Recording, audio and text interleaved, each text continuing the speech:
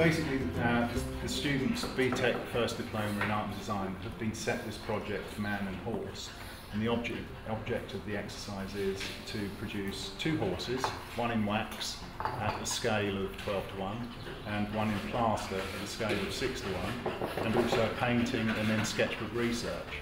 So they have a lot of the research in place in their sketchbooks, lots of anatomical drawings that they've been studying. So basically, in order to create this plaster horse in proportion, which is the object of the exercise, and this is Amelia's horse, we can take set measurements from an anatomical drawing. So for example, from the ground to the hock is a set measurement that we can compare with other areas of the horse to check that it is in proportion. But of course we do put a lot of emphasis on primary source work, so we'll be going along to a local stables in order to see real horses close up. That will inform what they're doing here. These will be painted. There are a couple of examples.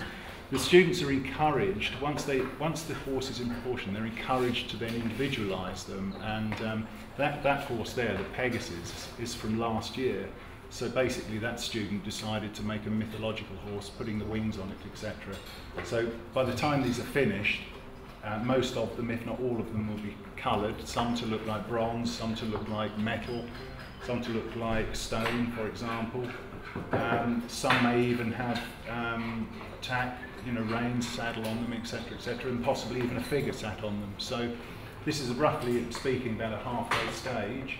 And as you can see, they're all preoccupied with getting the anatomy and proportion absolutely correct.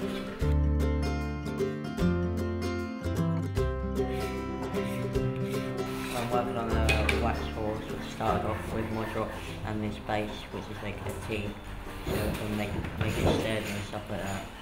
And then we've got to do it to proportions which you can use it with calibers, which you've already seen, like measure different parts so you can get it right. You can be yourself, you've got your own input on the course. It's not just they tell you what to do, you've got your own, you can use your imagination for the course. So these are excellent tools just for working the surface and getting into detail. Calipers obviously for measuring, and then you've got modelling tools for actually applying the plaster. So they're learning about mixing the plaster, which is a correct ratio, 1 part water, 1.5 parts plaster.